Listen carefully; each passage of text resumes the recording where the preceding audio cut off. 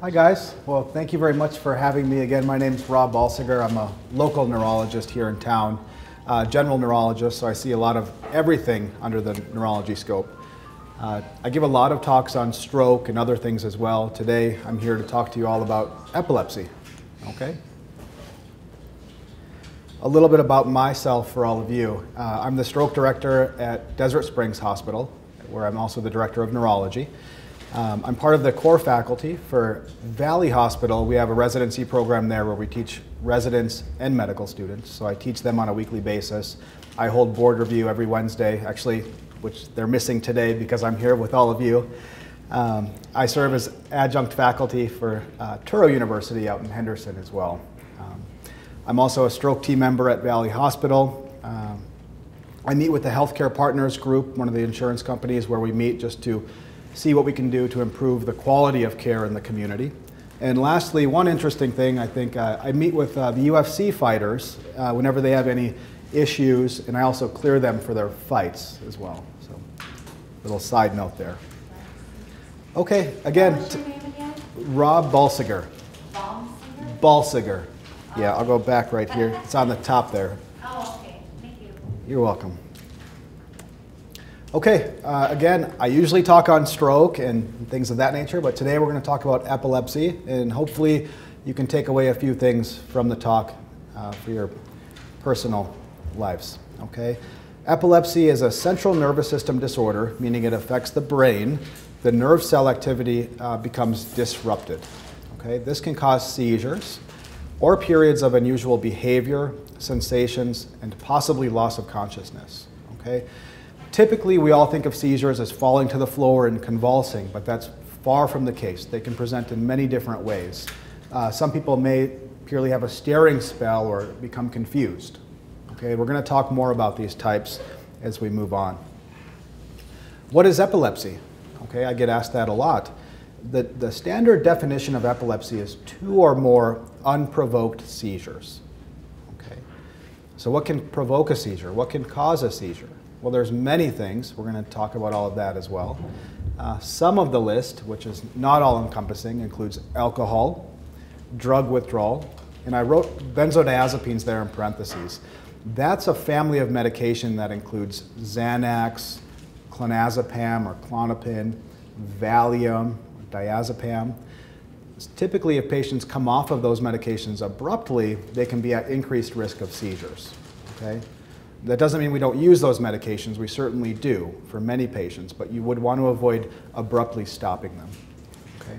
There's a long list of medications that can cause seizures as well, which we'll see on a later slide. Anything in the brain itself can disrupt the electrical activity. Here I've listed a few. We have tumors in the brain, a stroke, or even head trauma can cause seizures in some people. Okay. This is a brief list. I just wanted you to know there are many, many medications that could decrease the seizure threshold or place a patient at increased risk of seizures if they're predisposed. Some of the medications here include some of the common antibiotics like penicillin. Metronidazole is also known as Flagyl. Isoniazid is one of the tuberculosis medications. Some of our antidepressants, some of our psychiatric medications. And at the bottom here, the one I really want to point out to all of you, actually the bottom right is tramadol. So I serve in the ER here at Desert Springs Hospital. I can almost guarantee you I see 1 to 2 patients per month who had seizures secondary to tramadol. That doesn't mean it's a bad medication, but if you've ever had a seizure, it may not be the best medication for you, and I would consider not taking that medication. Oh, another one here, psychostimulants. I wrote amphetamines down. Certainly we use that medication in our children with ADHD. Some adults may use it as a stimulant to keep them awake during the day, but that also can place you at increased risk for seizures. Okay? Along with our street drugs, you know, methamphetamine and cocaine in that category as well. Okay, little background on epilepsy. 1 in 26 people will develop epilepsy at some time in their life. To me, that's a pretty big number. Okay, the prevalence in the United States is greater than 2 million people, and it affects more than 65 million people worldwide. It's the fourth most common neurological condition. So who gets epilepsy? Most commonly, the new cases are in kids, especially during the first decade. And then we kind of level off after age 10. But once we're 55 and older, a lot of the population that comes here, the LouRuvo Center, they're at increased risk, okay? People who've had strokes, people with brain tumors, even late in Alzheimer's, we've seen an increased risk or increased incidence of seizures. I mentioned on one of the first slides, there's many different types of seizures, okay? It's not just convulsing, falling down on the floor. People can have atonic seizures, which are simply drop attacks. That's where they lose postural tone in their body and they fall to the floor. You can have a clonic seizure. This is rapidly alternating contraction and relaxation of a muscle. That's what we typically think of the shaking, okay? They can have only a tonic seizure where they just stiffen up, okay? Or a mixture of the both, tonic, clonic seizures. That's what we typically think of when we think of seizures. But again, there's many more. We have simple partial seizures. Those could be motor seizures where just one part of the body is jerking repetitively. Okay? They could have sensory seizures where they feel some funny sensation in one part of their body. Autonomic seizures or psychic seizures. Some patients, now people always look surprised when they hear this, they can present with just psychiatric manifestations. So they could look as though they're in a psychosis, but it could be their brain is misfiring in seizures. Okay? It's not extremely common, but we do see it. Okay? We have others. So they look normal, but they may be confused, or they may be hallucinating, visually, auditory hallucinations, etc.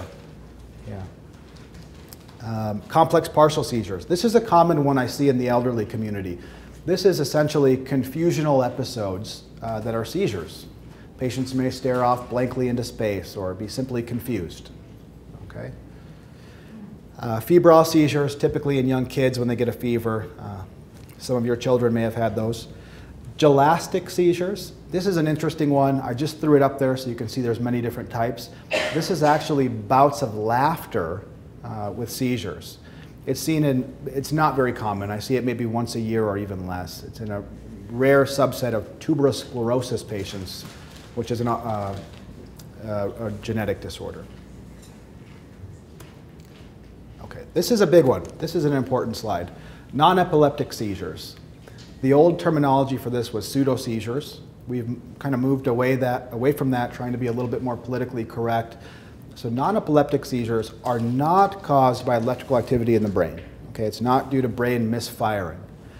They look like seizures on the outside. The patients may fall to the floor, they may convulse, they may go to the bathroom in their pants, but these are caused by subconscious thoughts, emotions, or stress. Okay? We most often see these in our younger patients, young adults, and adolescents. They're more common in female patients. Okay? But 1 in 6 of these patients will also have epileptic seizures. So I think this is a really important slide, important thing to think about. Just because a patient has non-epileptic seizures or stress-induced seizures doesn't mean they don't have epilepsy as well, because patients can definitely have both. Okay? They may be associated with psychological conditions, and these are patients that would definitely benefit from long-term brainwave monitoring, which we'll talk about soon. Okay. You guys can ask me questions anytime too. Yes? What role would marijuana treat, help with seizures, or is that sounds great? So that's an excellent question, and I can tell you I get asked that very often, almost once a day. The question was, what role does marijuana play for epilepsy or non-epileptic seizures? My answer for you is, I have to take an approach where we follow what the literature says. What does the book say to do? There certainly is literature to show some benefit to some of that in young children who have severe epilepsy. Multiple seizures a day, may have some genetic syndromes. In the adult population, I don't know if there's much literature to back it. I certainly have patients who come in with anecdotal evidence, meaning it helps them, from my personal practice, I don't write marijuana, and I don't encourage people to go out and do it. But I can tell you, I have had patients who have said it's helped them. I know that's a little bit of a middle of the road approach, but there's not a lot of data in the adult population to back it at this time. I guess what I'm saying is, does it inhibit the seizure? Does it make it worse, or it doesn't? No. I would say it's unknown at this time. Yes? If you've had those, been diagnosed with seizures Sure. at the time, is there any likelihood that it can happen again, or is it just a one-time? Absolutely. It can definitely happen again, and we do see that. There may be triggers for them to happen again, life stressors, becoming depressed, having underlying anxiety. Somebody mentioned bipolar earlier, things of that nature. May put you at increased risk to have these. Okay. Additional triggers for epilepsy, we mentioned some medications earlier. Sleep deprivation is a big one. We're going to talk more about this. Being sleep deprived or not getting enough sleep places you at increased risk of seizures if you've had them before. Alcohol use or abuse, certainly drug abuse, and I'm talking about street drugs like methamphetamine, cocaine, stimulants like that. Stress, which we just mentioned, medications. The two bottom ones are important to note. Hyperventilation, and then we all know about flashing lights. We hear that all the time, right? These things we'll actually do in our office when we perform an EEG on some of our patients if they can tolerate it. So we'll hook you up to the EEG, which is the brain wires. We'll talk more about that later. And we may have you hyperventilate for a minute or two, and we may expose you to flashing lights to see if it disrupts the electrical activity in the brain. The biggest thing, if you could take away one thing today, I think this is pretty important. If you have epilepsy and you're on anti-epileptic medication or seizure medication, I wouldn't abruptly stop it without talking to your neurologist or your epileptologist, okay? The biggest risk to have more seizures is non-compliance or not taking the medication, okay? And again, I work in the emergency department every single day, and I see breakthrough seizures multiple times a week, and the most common cause is patients missing doses of their medication. So you said epilepsy is diagnosed after two unprovoked seizures? Two or more seizures. Okay. Some of the newer literature is moving towards, it could be one seizure if there's a high propensity to have more. So if someone had a massive stroke, large structural damage to their brain and had one seizure, I would likely call that epilepsy because they're at risk for more. And I would treat that right off the bat. You would treat, okay. Yeah. And then would it be treated forever on then, or do you That's a good question. We're going to talk about that too. Okay. That patient, if they had a large stroke, they may be on for life. Typically, we want the patient to be seizure-free for at least 2 years. Okay. And I would like them to have a normal EEG as well before coming off the medication. Okay, and then when they come off the medications, it's a weaning process. Yes, very slow. And it's a case-by-case basis as well. Okay. And then Amanda whispered a question in my Sure. ear. Is it hereditary? Is it? There is some genetic propensity to some of the epilepsies, but more often than not, I would say it's brought on by something else. Okay. Yeah. So what can we do to improve our sleep? Because sleep is very important. If we don't get enough, we're sleep deprived, we could be at risk for more seizures.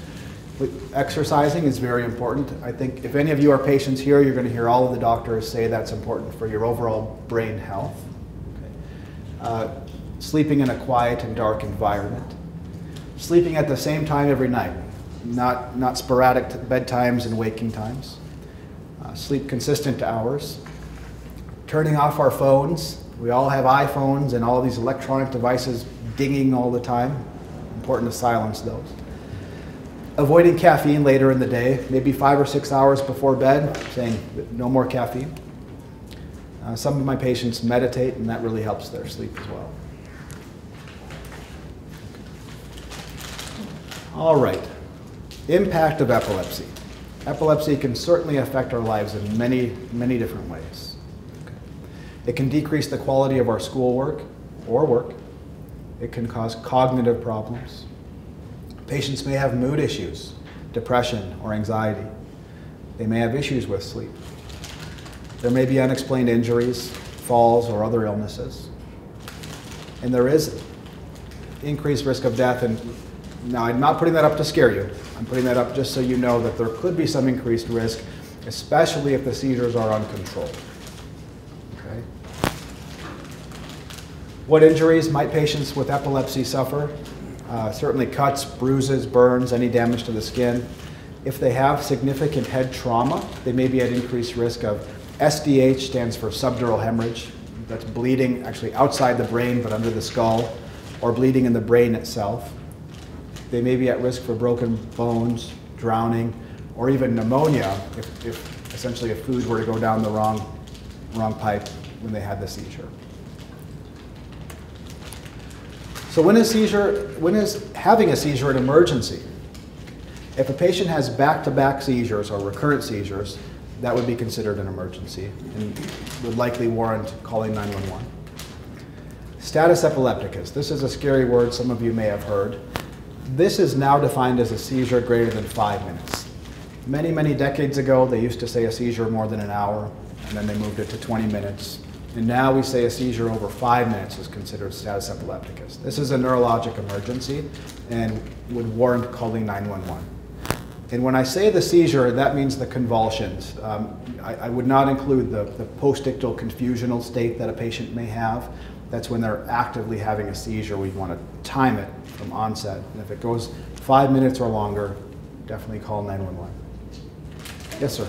So a person is having these convulsions, Yes. these muscle contractions. Mm-hmm. Are both the muscles that's used for a joint active at the same moment in time, or?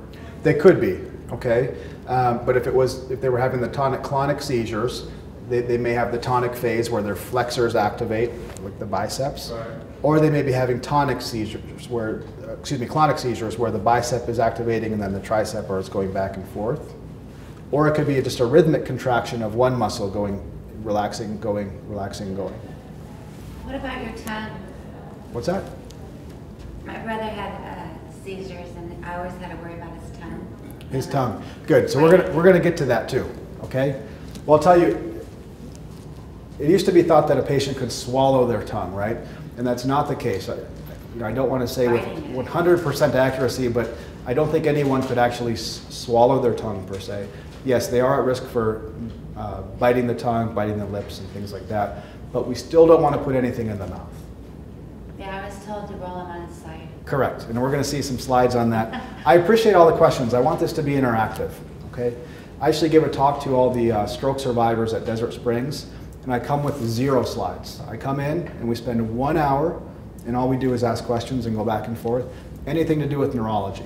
And I think that's much more engaging than just throwing a bunch of slides up, but I do want this to be informative too, and I'm hoping you guys can take something away today. Okay, the most important bullet here, most patients can live a healthy life. Okay, there is some increased risk of mortality, there is some increased risk of death in patients who have epilepsy. This isn't a pleasant topic to talk about, but the one thing to take away is SUDEP, or sudden unexpected death in epilepsy. There is some increased risk of this sudden unexplained death that's not otherwise explained in patients with uncontrolled seizures. And this is not to scare any of you, I just want you to be aware of it and know the importance of controlling the seizures. Okay. Changes in mood. Patients with epilepsy can have depression, they can have dysthymia, which is a fancy way of saying mild depression, anxiety, or bipolar. There is an increased risk of suicide in epileptic patients. It's often secondary to mood disorders.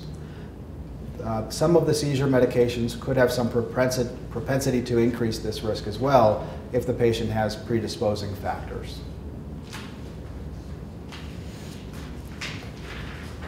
So this is good. Some seizure medications can improve mood. I listed a couple of them here. Depakote, or valproic acid. You may say Depakote ER on the bottle. Lamictal or lamotrigine. That can be good for mood and seizures. Gabapentin, as well as carbamazepine. All of these could have a positive effect on controlling seizures and with mood. Are there bad side effects to any of them? Certainly. All medications, all seizure medications, I mean, there is a list of possible side effects, but many of these are well tolerated. Okay? And we'll talk more about kind of choosing medications and what our thought process is as well. Yes? When somebody has the pseudo seizures. Yes. And they were on these medications and they're taken off. Mm-hmm.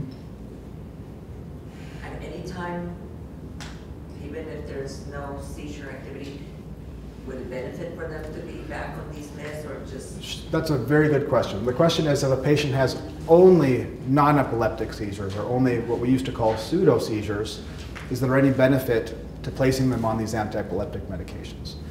Not directly, because we're not controlling brain activity with those or trying to decrease epileptic seizures, but some of them, like the top two there, Depakote, Lamictal, those can be given for mood too.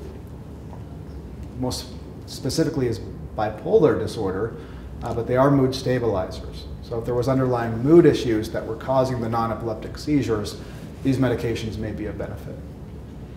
Okay? And I certainly have patients on those that don't have epileptic seizures. Is epilepsy related to bipolar? Having epilepsy can place an increased risk of having underlying psychological disorders such as bipolar, anxiety, or depression. You would have an increased risk of having those with epilepsy. Because of the epilepsy, or they lead to epilepsy? Because of the epilepsy itself, or because of maybe some side effect from some of the medication, or there's many different things that could cause that. Okay. Okay. Yes? So kind of follow on that, so having a stroke or a TIA, Sure. could that later down, could they have the risk of epilepsy? Yes, 100%. Not a TIA. So a TIA is a mini stroke. Usually gets better within 1 hour. All symptoms resolve. There's no stroke seen on the MRI with a mini stroke. So there's no disruption in the brain, right? But with a stroke, this is a loose term, but essentially it's going to be a scar on the brain for the rest of your days, okay? And that could disrupt the electrical activity, okay?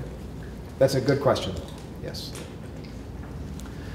Okay, so Keppra, I have a lot of patients on Keppra. It's a great drug, but we need to remember if patients are having any irritability, anxiety, depression, suicidal thoughts, which is a big one, they would need to come off that medication. Okay. A couple of new ones here. I don't use a ton of these, but Potiga and Fycompa. I don't know if anybody in the room is on either of those. Those have been shown to have psychotic behavior as a potential side effect. Okay, I'm not saying it would definitely cause that, but it's a potential side effect. Thinking and memory. This can be affected by either the seizures or the medications themselves. Okay. Patients may complain of short-term memory impairment. They may have difficulty remembering names, numbers, dates, such as appointments. They may have decreased concentration or attention. And they may have cognitive dulling, which just means everything's kind of slowing down and not at the capacity it was before. One thing to note about that cognitive dulling or slowing down, Topamax can do that, if anybody's on Topamax. Memory impairment. These patients may want to see a neuropsychologist. Dr. Wint is here, who's an excellent neuropsychologist. Psychiatrist, excuse me. What was his name? Dr. Wint? Wint? Yeah. W-I-N-T? Correct. Okay. He's very good, very knowledgeable. Dr. Wint would evaluate general functioning, attention, language, overall mood, and perceptual skills. So we may need to treat underlying mood issues, adjust medications, or treat other medical problems if patients are complaining of memory issues. Okay? A lot of epilepsy patients, as we all know, that's not the only problem. They may have had strokes, mini strokes. They may have heart, lung problems as well. Patients may complain of difficulty with attention. They may have difficulty storing new information or retrieving old information. And this slide, you don't need to memorize anything on here, but memory problems can arise from many different things, okay? It could be just the overall chemistry in the brain. It could be from medications. It could be from outside life stressors, advancing age, or poor sleep. This is what I see in my office with not just epilepsy patients, but epilepsy patients may complain of the things we've been talking about. Short-term memory impairment. They may repeat the same question over and over. Oftentimes the spouse will come in and say, you know, my wife is asking me the same question every 5 minutes. They may miss appointments. They may have word-finding difficulties, forget names of friends or numbers, and have difficulty comprehending what they've read. What can we do to improve our memory? Creating lists, that's very common. A lot of my patients, not just epilepsy patients, will create lists to help them remember. They may repeat important information or important dates. Keeping things in the same place, the car keys, cell phone, wallet, always in the same place so you know where it is when you're looking for it. There are different things we could do to exercise our brain. Reading, very important. Watching educational programs, taking a course. Okay, new topic, diagnosing epilepsy. Generally, patients with their first seizure are going to go to either the emergency room or go see their primary care provider. If you go to the ER, they're oftentimes going to call myself or one of my colleagues, or your primary care doctor will refer you on an outpatient basis. Okay? We may even need to send you to what's called an epileptologist. That's an epilepsy specialist. I know of one here in town, Dr. Bangalore, who practices out of Sunrise Hospital. Okay. This is not geared as much for patients, but I just wanted to emphasize the most important thing, you know, any doctor should do is obtain a detailed history. They're going to ask you a lot of questions, and I think that's the most important start. It's likely more important than any testing or any physical exam as well. With a good detailed history, we should be able to come up with the diagnosis. And I tell all the residents and medical students that too. That's urine or? What's that? Urine testing? History just means having a conversation, asking a lot of questions, and finding out the facts of, you know, what happened, what caused this seizure. So we want to determine were there any underlying factors or provoking factors that caused it, and we're going to ask you a lot of questions about the event as well. Okay. What tests are needed to diagnose? Generally speaking, if you ever go to the emergency room with any seizure or any neurologic issue, the first test they're going to do is a CAT scan of your brain. Okay? That's not to look for stroke or tumor or those kinds of things. That's to make sure there's no scary bleeding in the brain. Okay? That's why you get a CAT scan when you go to the emergency room. After that, once we've ruled out bleeding in the brain, the next picture, which is the most important, is the MRI. That's going to look for any little scarring on the brain, any old strokes, any of the scary stuff that could cause seizures. And that includes tumor, things of that nature. We're going to get some blood work or labs. And then the next is an EEG, which we'll talk more about on another slide. That's a brainwave test. LP, you're probably not going to get an LP if you have a seizure, but that's a spinal tap or a lumbar puncture.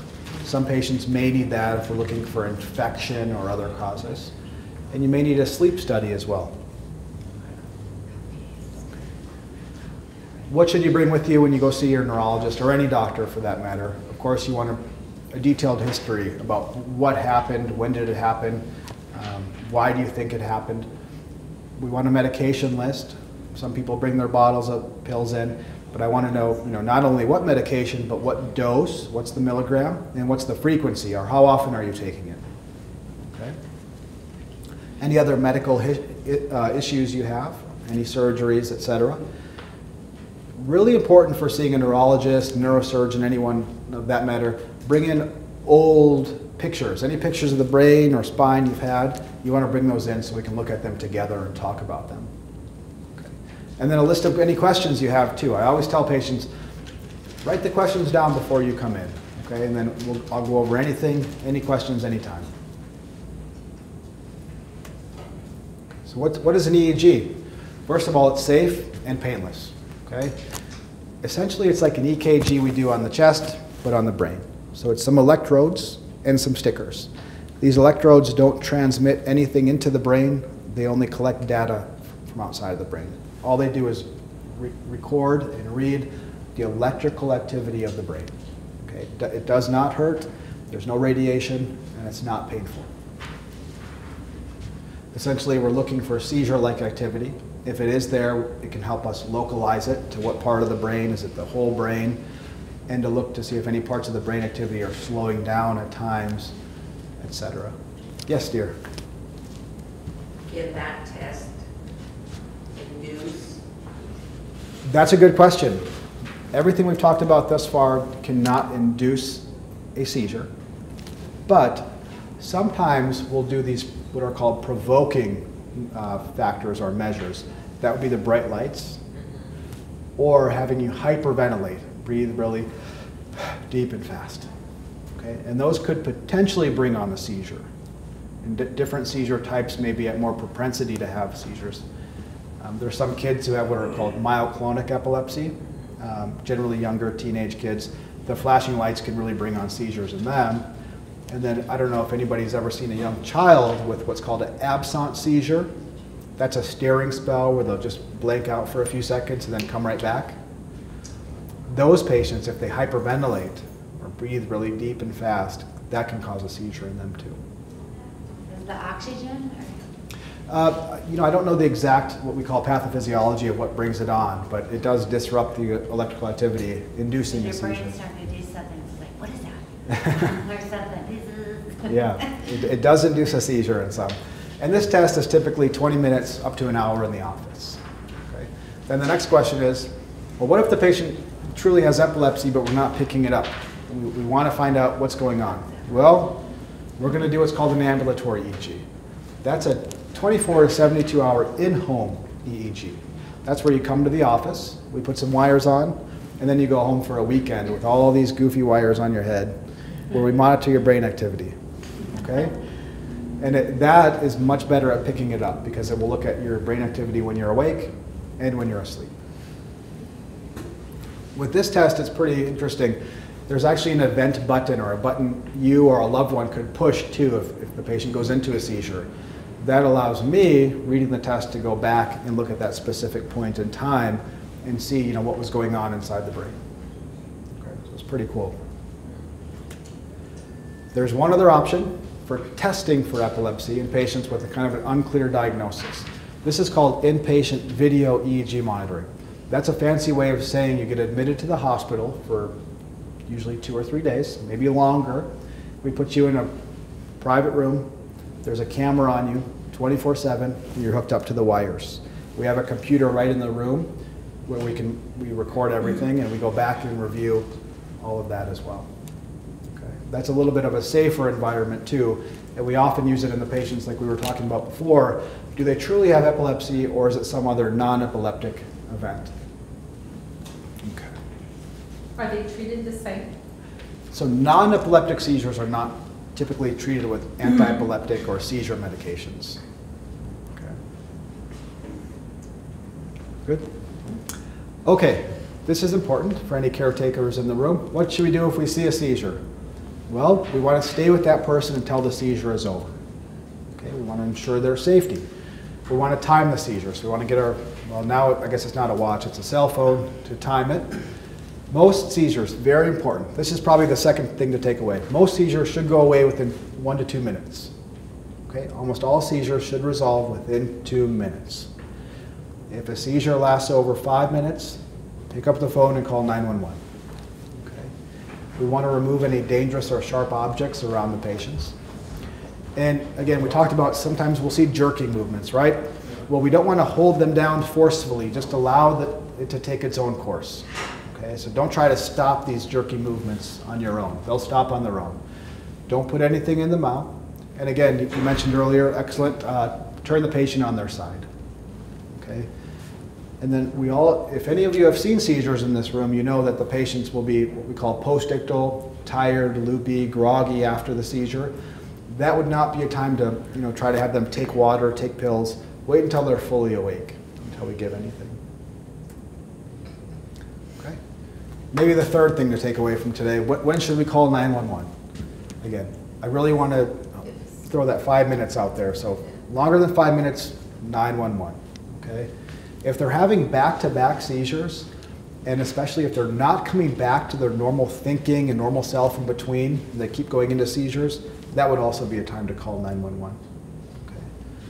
If they're having any difficulty with breathing or if they've injured themselves, of course we'd want to call 911 too. Yes? A person can die if nobody is around. Not if there's nobody around. I mean, certainly a person could die from seizures, but that's typically what we see with people who have long seizures that are just, the brain's misfiring for a long, long time. You know, somebody in the ICU or the intensive care unit in the hospital, okay? There is some increased risk, but definitely, you know, I don't want you to worry about that, okay? Okay, so don't leave the person alone until they're breathing normally. They can answer these 4 questions. Who are they? What's going on? When? And where? Okay, they need to answer those, and then they should be back to their normal self. Yes? I have a sister that is suffering from epilepsy. Sure. And also my dog. But I was out. Yes. And my dog, when I get back, passed away. So I don't know why. Ah, I'm not sure. I'm sorry to hear that. He passed away. Yes, I went to the store. Yeah? And I take like a 1 hour out. Yeah. So when I get back, he was outside by the doggy door. Yeah? And Yeah, I don't think that's anything you Because did I by not wasn't being there? there. No, no, it's nothing you did by not being there. Because certainly we leave our epilepsy patients or pets unattended for much longer periods of time than that. So you didn't do anything wrong. Okay? Okay. Okay. So as a caretaker, what else could I do, or what could we do to help somebody who's had a seizure? You can talk calmly to them, reassure them they are safe. You know, again, I don't know how many of you have seen or experienced seizures, but losing the bowel or bladder is very common. They may need a change of clothes. And helping them to a safe place is very important. One other thing for caretakers here, you know, if you ever do call 911 and you're not at home in an outside environment, you know, make sure all the belongings go with the patient to the emergency room, or help them out by taking some of their valuables with you. Okay?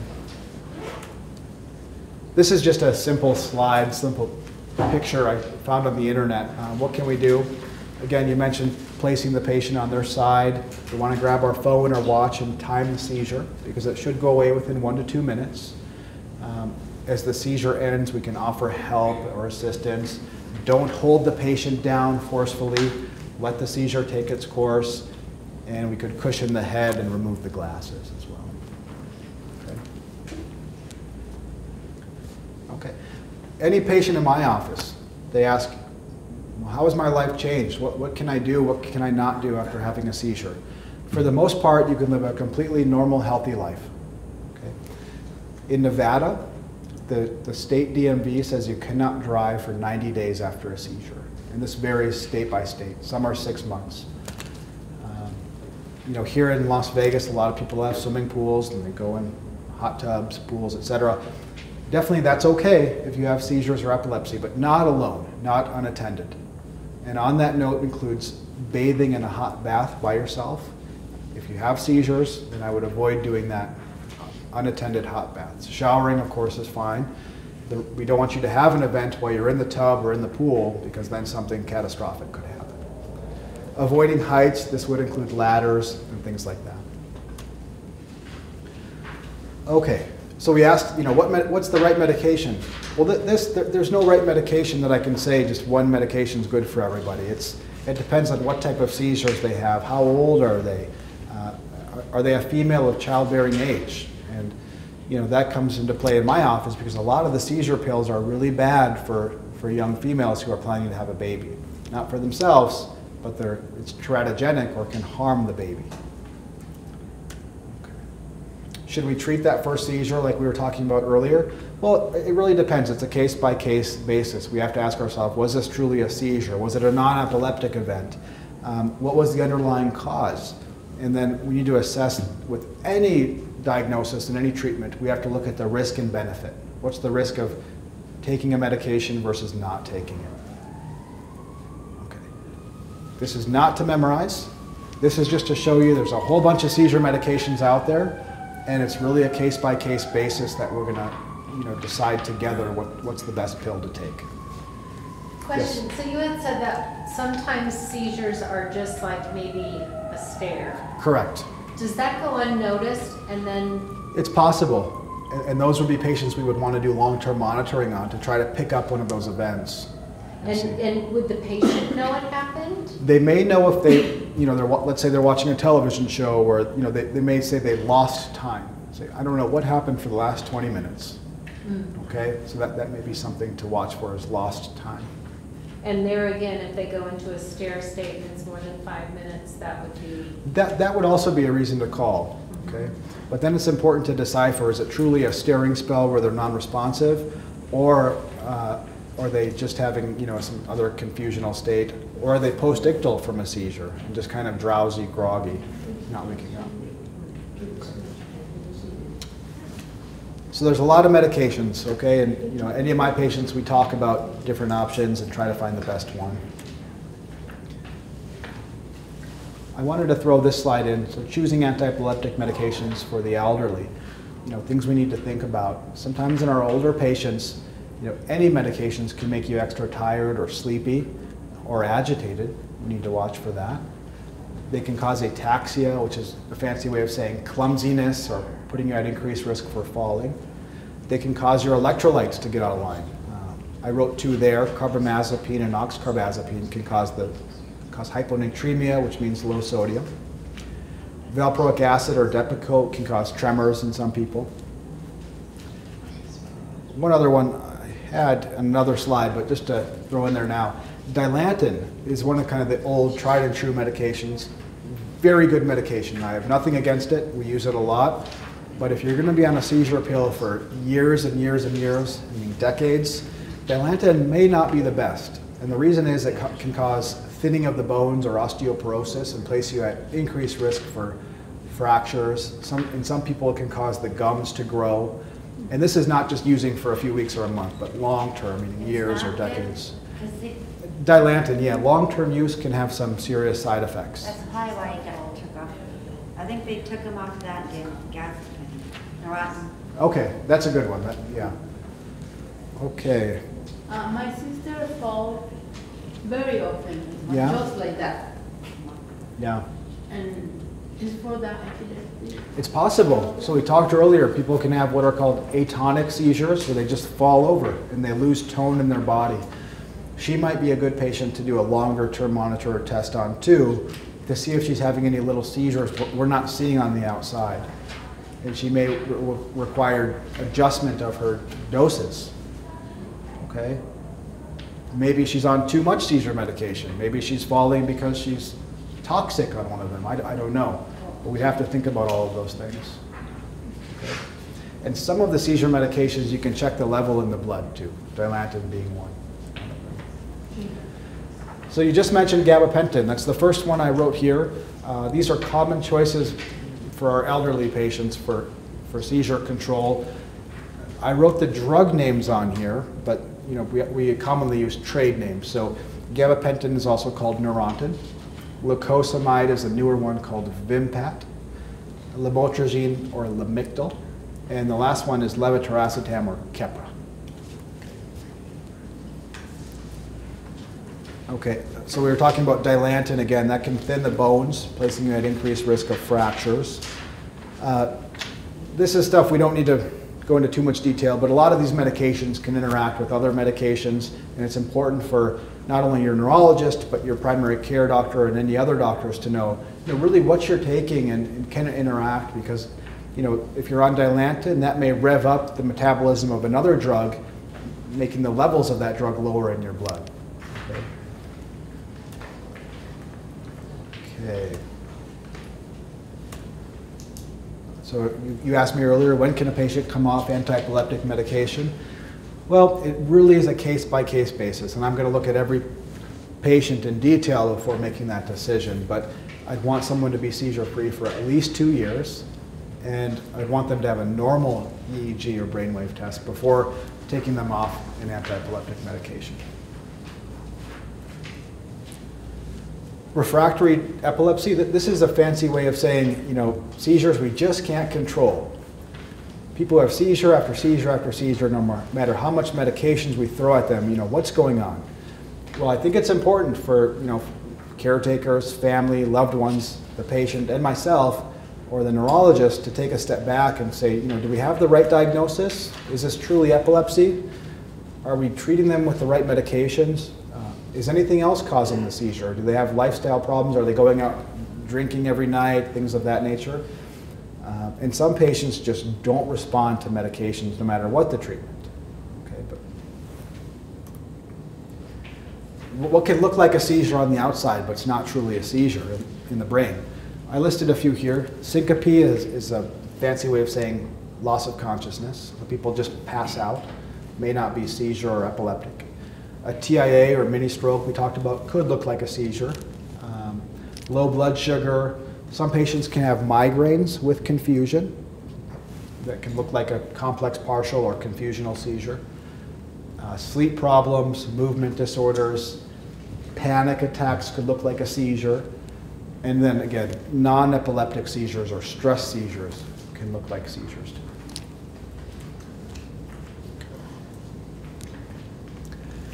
I don't know if any of you have loved ones with epilepsy or seizures that is not controlled well. Anybody? So there are some options. There's two things I listed here, one of which is a really cool device. I'm a big fan of it. It's called VNS, or vagus nerve stimulation. This is a device that goes in kind of in the same place as a pacemaker. It's a little pacemaker-like device in the left chest with some wires that go up to what's called the vagus nerve. It's V-A-G-U-S, not Vegas like the city, but goes in the neck. It wraps around this nerve, and it supplies a little impulse intermittently, depending on what the doctor decides the setting should be. And this is for patients who have really bad epilepsy, who often are not controlled on 2 or more medications. It's a really good device. I've managed a lot of patients with this, and it's very good for the right patient. Yes, sir. Is it automatic, like a pacemaker? It's actually going to fire continuously throughout the day. So let's say the setting, I would tell it to go off for 2 minutes and then on for 30 seconds. And it will continuously do that throughout the day. Okay? And then, you know, the next question is, well, what side effects could you have from that? The common ones are dry, scratchy throat, because some of the nerves that go to the back of our throat come off that vagus nerve, one of which is called the recurrent laryngeal nerve. People may have a dry cough, and they may have almost a hoarse, smoker's-like voice at times, too. But it's a very good device. It really is. My sister is suffering since 2 years old. Yeah. And around the 20s, she got schizophrenia. Mm-hmm. It's related to the... To the epilepsy? Uh-huh. It's possible. They are 2 separate diseases. One is a psychiatric disease, and one is, you know, misfiring in the brain. There may be some overlap, though, with her. Actually, this VNS, I think the very last bullet, it's also good for mood. It's actually FDA approved for refractory depression. We don't put it in for that, but maybe that would be an option if she's having poorly controlled seizures. Yeah. I appreciate the questions. I prefer questions all day than going over slides. So just the last slide here in summary. Again, what is epilepsy? It's a central nervous system disorder where there's nerve cell, the nerves in the brain are acting too much and misfiring, the brain becomes disrupted, and seizure symptoms can vary widely. We talked about drop attacks. They can have tonic-clonic, which is a generalized seizure. They may have a staring spell. They may have just one part of the body moving. There's a whole bunch of types. What's the definition of epilepsy? It's 2 or more seizures. I think any of our family or loved ones that have epilepsy, we need to remember they can affect the mood, they can affect behavior, memory, cognition. We need to know when to call 911. Any seizure over 5 minutes, recurrent seizures. If the patient gets injured, call 911. Seizure precautions, again in Nevada, no driving for 90 days, avoiding heights, avoiding ladders, no swimming or bathing alone, and the treatment is really going to vary from patient to patient. All right, that is it from my end. I threw a lot of information at you. Well, I just hope you can take away one or two things from today's talk. Do you have any questions about anything? Yes, sir. The sleep apnea, would it tend to cause seizures? I don't want to say it would cause seizures, but again, poor sleep can really increase the risk of having more seizures if one has underlying seizures. Does it affect the sleep apnea, not breathing for periods of time? Correct. And if your CO2 level goes down, that enhances your chances of having a seizure. Or if your O2 level goes down, your CO2 goes up. Oh, that's what I meant. Yeah. CO2 goes up. Yes. Theoretically, yes. If you became acidotic enough from that, it could. But one thing, sleep apnea, for anybody who has that or loved ones who have it, that's a big one. That's something we can modify and control because sleep apnea can put you at risk for so much more, from heart problems. It can increase your risk of stroke. That's something we really want to nip in the butt right away. This, when one holds their breath swimming underwater for a long period of time, you get eye anxiety or this feeling of eye anxiety. Sure. Is that like a precursor that might be happening when the person has a seizure? I think that's a difficult question. I don't know if I could say the anxiety itself, is that a prodromal? Well, it seems like your body's telling you a signal that, hey, go ahead, you gotta breathe, you gotta breathe. Sure, sure. If you're not, yeah, I mean, I guess it's possible. I don't know if those two relate completely. it's just interesting. Sure. Yes? Can you go back to the different types Of seizures? of the seizures? Because I know that it was mentioned, so you could be watching the TV, you know, and all of a sudden, it's like you don't recall what you're just there, but then until somebody either comes and say, "Hey, didn't you hear me?" Yeah. Is that either, you know, attempting self? It's possible. I mean, there's a lot of things that could put you in that state. I mean, certainly we see in our patients who have memory issues, they have decreased attention and decreased concentration. So those two things could be, you know, not seizure related as well. It could be from other underlying issues. But again, that person may be someone to get on long-term monitoring to see if they are going into seizure-like activity. Yes, sir. Yeah. And a TIA, Yes. is that usually a clot, a small clot? Yeah, so a TIA, what's a TIA? It's a not medical terminology, but it's a mini stroke. It's stroke-like symptoms or transient neurological deficit that lasts generally less than 1 hour with a negative MRI. So the MRI does not show a stroke. And yes, it could be some little thrombus or something that's been occluded that frees up.